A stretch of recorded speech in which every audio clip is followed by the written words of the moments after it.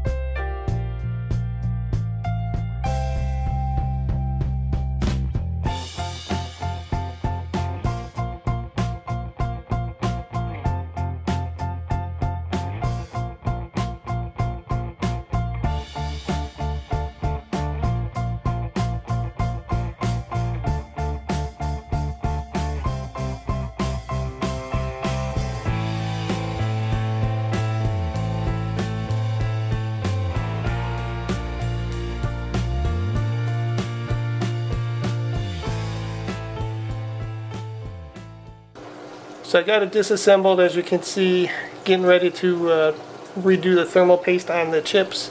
As you can see, it's cooling off at the moment. I gotta let that cool off, and then once I can do that, I can put the new thermal pads on it, reassemble it, and fire it up. So until then, we'll see what's going on. So stay tuned. Alright, I got it all back together. All I did was follow the instructions on iFixit.com in reverse order, obviously, to put it back together. I'm going to hook it up to the TV, see if it works, and I'll let you know in a future vlog, but I just wanted to go over it for you. It seemed pretty simple. I mean, they say it's a difficult thing to do in their instructions, but I was able to disassemble it and reassemble it without any extra screws or anything. But the real test is coming up when I hook it up to the TV and see if it will even turn on. Alright?